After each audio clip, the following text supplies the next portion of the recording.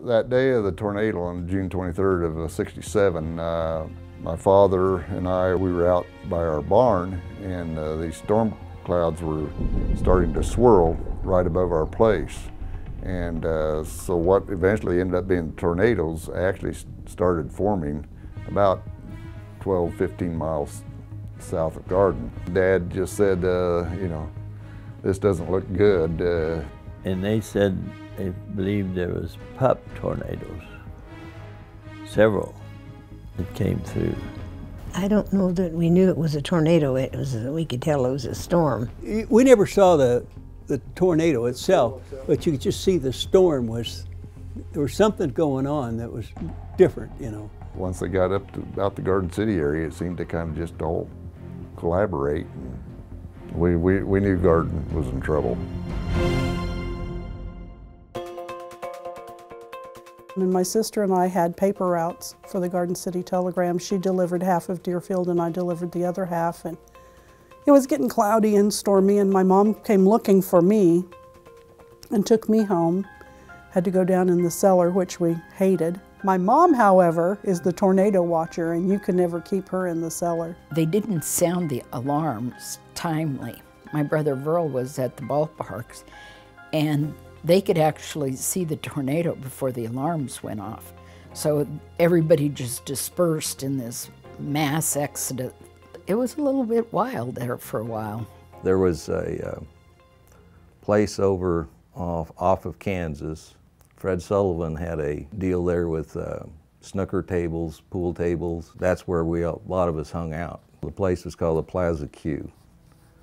And at the time, I had a '57 Chevy. It was a 6-banger with a 3-speed on the column, and I just had it repainted. The street there, they had just oiled and sanded, but I was parked in front of that, and there was 4 other guys. Benny Hushka would have been one. And we decided to go to the drive-in movie. So as usual, you know, 2 guys got in the front and 3 got in the trunk. The day before, I had my first job, and I was working at the local drive-in movie theater. And so I called my manager and asked if I needed to come in that night, and he said no, it was supposed to rain, so I didn't need to come in. We knew there was a thunderstorm out there and all that, but we're talking, and it hadn't time for the movie yet, but the clouds started really building. We're like, well, maybe we ought to get out of here. And about that time, probably a 20-foot by 20-foot section of the screen blew out right at us. Now we know we'd better get out of here. So we take out to the exit. A bunch of other people are going back through the entrance to get their money back. So we drive over to where we'd parked the cars, all the others, and the north side of my car was sandblasted clean. From all that sand on the street, you couldn't tell what color it was. I was at home, and I was just in the kitchen baking some banana bread and had bare feet on, and I wasn't paying much attention to what the weather was doing. My parents were outside. All of a sudden, they hollered that there was a tornado coming and to get in the basement. So we ran down in the basement and heard the tornado passing over us, and it really is just like what they say a tornado sounds like. It sounds like you're standing right by a train track. And I think it was the Martin Hushka family that lived over on Janice Lane or Melanie Lane, and they had just built a house in town, and it tore a lot of their brick house. Benny's folks had bought a house in town about 4 blocks north of that. We drive over there and actually drive by the house because the roof had been taken off. So we go in, and his folks were fine. They had a basement, but windows blown out, and of course it rained and stuff. We were living in town on A Street, and we had a window air conditioner on the back of the house. And Mom had a piece of metal that would make the rain run off of the air conditioner. And we heard that piece of metal be torn away from the house. And so we looked out the front window, and we had 3 trees in the front yard at that time. And we just saw this one tree just go over We just saw the root ball of the tree. Well, my brother had been down playing softball and the sirens had sounded. So he got in his car, came home. So here he comes running around the house, and then we couldn't get the front door open to get him in the house. The pressure was just so much. And so we were all pulling and he was pushing. So Mom went to the back of the house and opened a window about this far. And it allowed the pressure to suck that door open. And everybody says it sounds like a train. I don't know whether it sounded like a train, but the suction in the house was so great. I mean, the house just felt like it was just going to explode. We had a horse over at Lake, and we were getting her bred to raise a colt, and we came through Holcomb with pulling that horse trailer, bringing her back, and just kind of lifted us off the ground and set us over to the side, didn't tear anything up. We just went on right on down the road, and that scared me half to death. I remember that. I'd never seen anything like that. I remember looking at it and thinking I probably should go to the basement. That's what a smart person would do. Instead, I stood out here and looked at it, you know, but you were so fascinated with it. We headed back upstairs when we thought the tornado was through, but then another tornado came. There was a second one. It wasn't as strong as the first one, and so after it was over, we headed upstairs, and my father was the first one up. He came back to the door and he hollered that, he said, "Mom's house is gone." We were running over there and her house was completely gone. It was clear strung across the field to the east, and everything was just destroyed. And so she was still alive. We found her down in the basement. My father somehow found a way to get one of our cars, which the windows were smashed and everything, and he found a way to get to the highway to find some help somehow. And eventually ambulance was able to get through all the power lines and such and take my grandmother, and my parents went to the hospital. My parents came home later in the evening and said my grandmother had passed away. And then it blew over what seemed like very quickly. And we didn't lose any windows in our house, but it did pull all the power off the back of the house. We were living up on Wheat Ridge, north part of Garden City, and I was working for the packing plant, the new Producers Packing Company. We had Walt Hackney was the manager of the plant, and he was called up to a meeting in Iowa, and so I went with him. We left late after work, and so it was about after midnight. Turned in a hotel up there in Iowa somewhere, and this guy asked us where we were from. We said Garden City, Kansas, and he said, well, tornado just went through Garden City, Kansas. My folks lived on North Main up there by we called it the new house, high school, but now it's the old one. The only damage Dad had was the corner of the house. The roof had pretty wide overhang, and it knocked the corner down because a branch had hit it. Where Lewis Motors is, and that other, was it Regency? That street there, you know, it's called Lover's Lane. Used to be lined with huge cottonwood trees on both sides of that lane. And it tore those trees up quite a bit. We got on the phones in the motel, and phones are all down here. But at the time, the packing plant had still had some cattle buyers on board, and they all had those early bag phones. So we went back out in the car, and Walt called Bill Lewis, who was down here, a cattle buyer. And I can remember I sat in the back seat, Walt sits there with the phone. "Yeah, my roof's gone. Harley's roof's okay." And then he went on and described what happened. And Walt says, well, he said, we can't do much down there. We'll go on up to the meeting and then come back in about a couple days. Well, I felt a lot better when I knew the roof was on the house. Been me, I'd have turned around and come back. Our oldest daughter and I were on the way home from Wichita, and it got stormy. And between Dodge and Garden, we just felt like we were going to blow off the road. It was so gusty. And it started storming and raining, and the radio went blank. We couldn't even get anything on the radio. And Then as we got into Garden, it was almost dark then. They stopped us. We couldn't walk into our house. About a block down on 3rd, they stopped us and we had to walk in. And we were scared to death, of course, because we saw roofs off, and we were sure relieved when we got around the corner and ours was still on. And then, of course, the children, the rest of the kids, 2 teenagers and a smaller daughter, were there. And the neighbor lady had come out and made the littler ones go in to her basement. And our teenage daughter, Jane, she wouldn't leave. She had a date, and she thought he was going to get there until she saw her pick up her car, whichever car, picked up and rolled across the street on the other side of the street on a retaining wall. And then she just kind of went berserk and went on over there.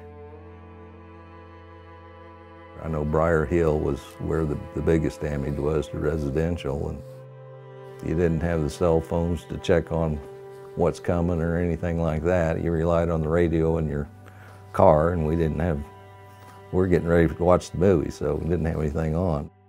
We didn't listen to the radio that much at that point in life. You know, it wasn't like you carried it around in your pocket all the time, you know, now.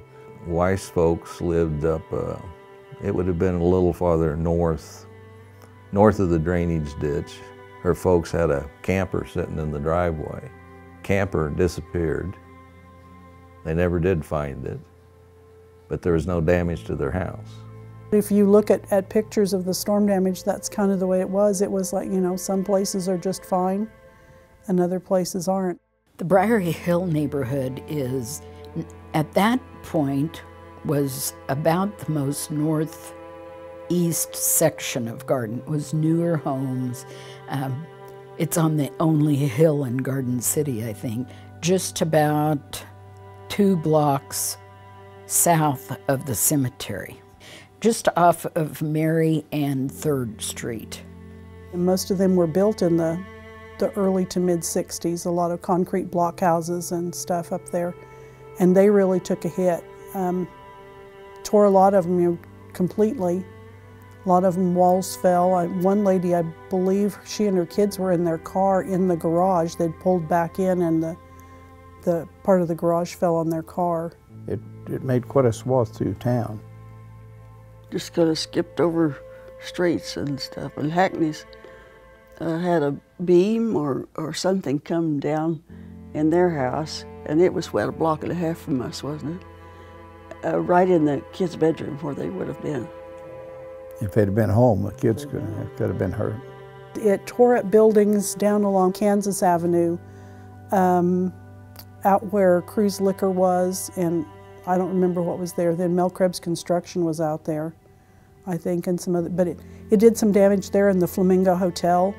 It tore the roof off a part of it, but then it kind of skipped through and headed farther north. It really tore the trees up at the cemetery. A lot of the big old trees out there never did come out of it. We went up to the cemetery because they told everybody that the cemetery had gotten hit so bad.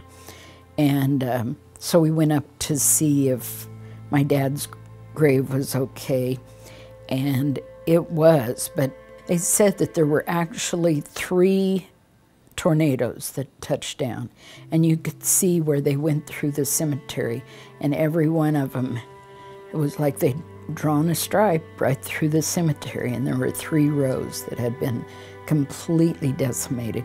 There was some damage at Deerfield. I know it hit the little gas plant that was on the west edge of town and did some damage that, but I think mainly in Deerfield it was just trees, wind. My brother was working for a farmer whose home place was out by Lake McKinney, and John was down in their basement, and he was going from basement window to basement window looking out because you could see the tornadoes coming. We didn't have much damage as far as that part's concerned. It just went around that hill where Mary Street, or where Spruce goes up on the hill.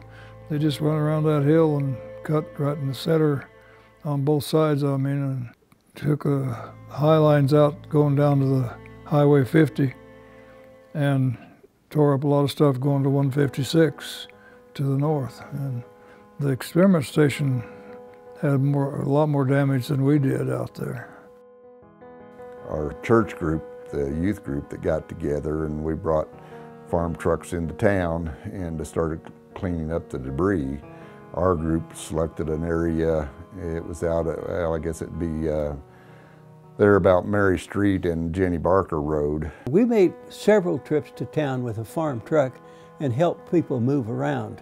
On the Jenny Barker Road, kind of on the south end, on the east side, there was a house, and a woman lived in it, and she went to the basement. She was smart enough to go to the basement, but the house was destroyed, and she was killed. She was retired. She wasn't very old at the time, but before the tornado, she gave me a Bible and wanted me to have the family Bible, and so her faith was important to her, and she was just a very quiet, reserved lady, but we knew that she was just full of love for her children and grandchildren.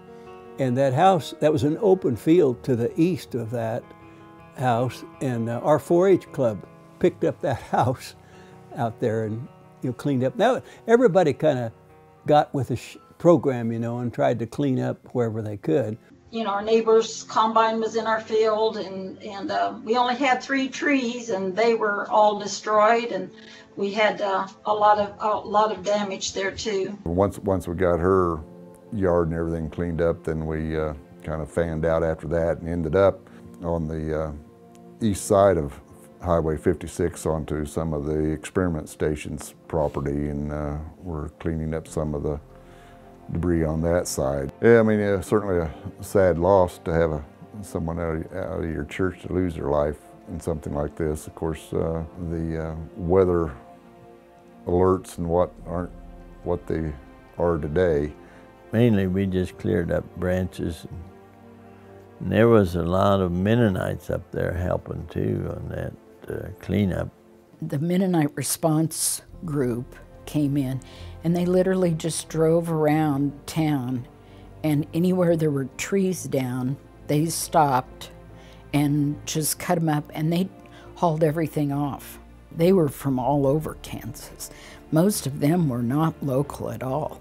They just came in with trucks and saws and people, and they were a godsend.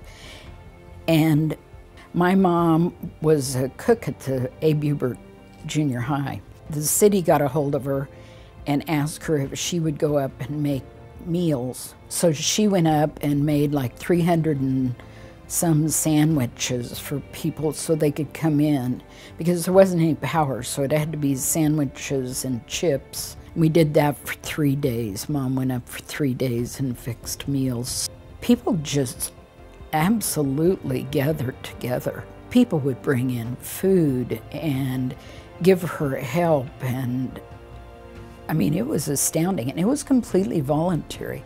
It was just one of those events when everybody pitched in and did what they needed to do, whether it's a flood or tornado or snowstorm or whatever. Everybody just pitched in and brought the trucks or whatever to town, and of course some of those farm boys were kind of amused a little bit with some of the city kids that were there. They thought picking up all that debris and all the dirt and dust and was just horrendous, but for the farm boys it was just a fun time to get together and work and help somebody out. The power plant was so good to us because they restored our power quickly, because they knew that we'd have people coming in, and Sears was so nice. There was no electricity there, but they opened up their store so we could go get clothes to wear to the funeral. It instills a sense of community in you that, I wish wouldn't fade. It's easy to forget those times, but it would be nice if it just would never fade away, because that was an intense community pride that people knew people needed to help, and they were just there. They just did it without thought. I mean, it was a much smaller community, but I still have that same sense from Garden City now. I think that's one thing about western Kansas, at least. It seems like when you get into trouble, there's people who help you out of it. I guess we've never lived in a place long enough to know it any different. So maybe we take it for granted too much.